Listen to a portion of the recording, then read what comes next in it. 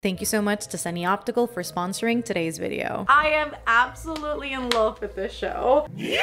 We've got a bit of a messy moment. We've got books everywhere. Why is this book a little bit taller here? Hello book reading friends, welcome back to my channel, or welcome if you're new. My name is Mel, and today I bring you a super different style of video, but one that I am very excited about. Now, when I was thinking about content for the new year, I was mostly thinking about what things are book related yet sort of different that I haven't necessarily incorporated into my channel. Now, I have done the classical bookshelf tour where I show you every single book on my collection, but I've never necessarily done a bookshelf organization sort of video. I did when I built my shelves, but not a lot after that, and the reality is I reorganized my bookshelves a lot last year. Now that we're here, I feel the need to reorganize the shelves. I don't know if I have a rhyme or reason as to the end result. I don't even know what the end result is going to be, so we're going to figure this out together today. And before we walk into the actual reorganization part of this, which will take forever, I do need to give a shout out to the sponsor of today's video, which is Zenni Optical. Now, if you guys have been noticing, if you guys have been paying attention, both in the last video and this video, I've been sporting new frames. I felt the need to kind of revamp them walking into the new year, and Zenni Optical really came in clutch with these new pairs of glasses. Now, if you guys are not familiar with Zenni Optical, it is essentially an online website that sells super high quality and super affordable frames that you can customize however you want. Prescription, non-prescription, blue light blocker, sunglasses, and you can choose everything in regards to color as well for the frames and the hues of the lens themselves. I am fairly new to wearing glasses, and it's mostly to read and also a stylistic choice for me. I love wearing them. And so the first pair that I chose, I love kind of classic frames. I don't tend to play with color a lot, were these tortoiseshell round glasses. They're super big, they frame my face super well, and the prescription in these, you guys, it is literally hands down the best prescription that I've gotten so far. The next pair of glasses I chose were these brow line glasses. They are incredibly dainty, they are super thin, and I love them. I have always kind of dreamt about these hat line sort of glasses. This time around, I really wanted a pair of glasses that had no prescription, something that I could use for my computer when I'm working, only blue light blockers, and so I chose the Sepulveda round glasses, and these are everything. These are the ones that I wore in my last video, and because I love that last style so much, I also got sunglasses in the same style with a green tint on the lens. One of the coolest things about Zenni Optical too is that it makes the shopping experience incredibly easy because they have a virtual try-on feature that will literally scan your face, and you can try on the eyeglasses from their website, and that feature will make it extremely easy because then you'll be able to categorize by face shape, color, and style, which makes the experience super easy. So if you do want to check Zenni Optical out, I will be leaving my link at the top of my description so that you guys can go peruse their site, see everything that they have to offer, and potentially get some new frames for the new year as well. So thank you so much to Zenni Optical for sponsoring today's video, and let's get into the bookshelf reorganization. Let's go! So this is what the bookshelf looks like right now, and again,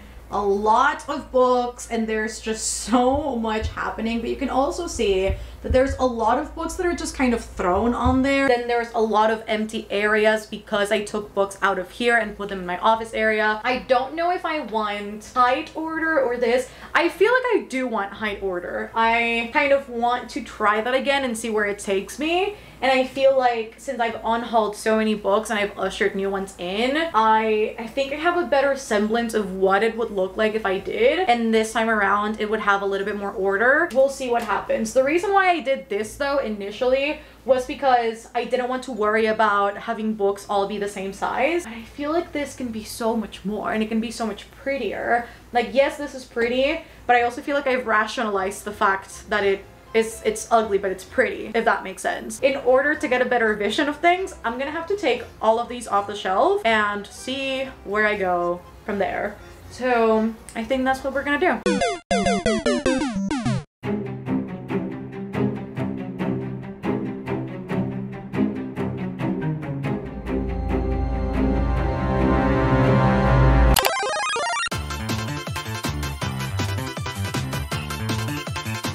Welcome to my floor. Okay, we are gonna get started on organizing these books by height. I think that might be like my best bet, and kind of start putting them on the shelf as I have kind of like 10 to 15, 20 books at a time that are the same height. So I don't even know where to start. I mean, I guess I do have a lot of taller, like book of the month size hardcovers, so maybe this is a good starting point because they're all kind of near me.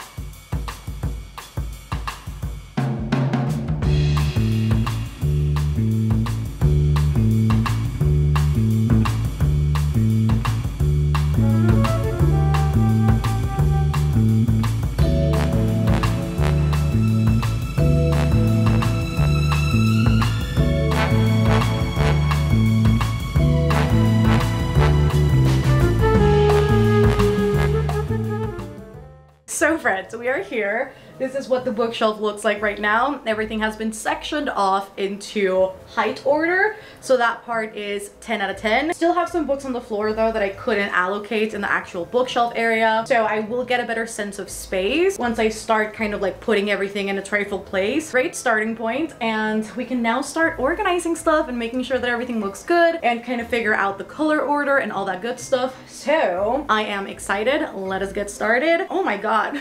I'm literally FaceTiming with a friend, and the way that the honk just went. Yeah! We've got a bit of a messy moment. We've got books everywhere. Books everywhere. On height order. Hello? Books.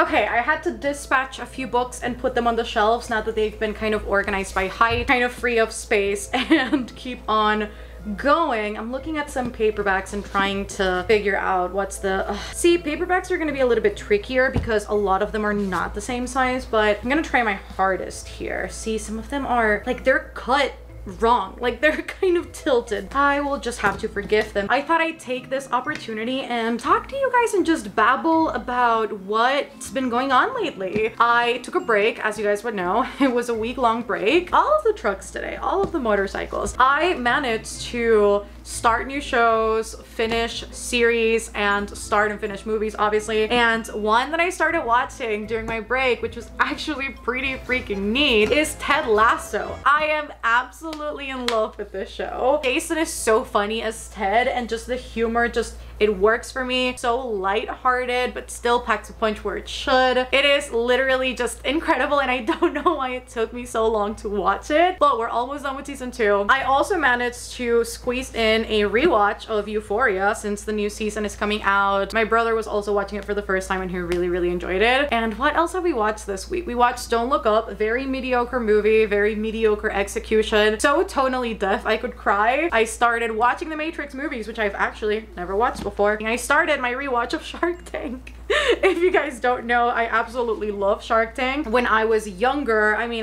I didn't necessarily want to go the business route, though at one point I did when I started doing makeup, because I obviously did start my own business entrepreneurship project with the whole makeup thing. And so I loved watching Shark Tank even then. And it's been a minute since I've watched it actually. And it makes just like such a great show to watch as I eat, because it's not something that I necessarily have to be watching, but I can just listen to and I kind of grasp the concept. And it felt like the longest week of my life, I'm not gonna lie. I was not used to taking breaks. You guys know me.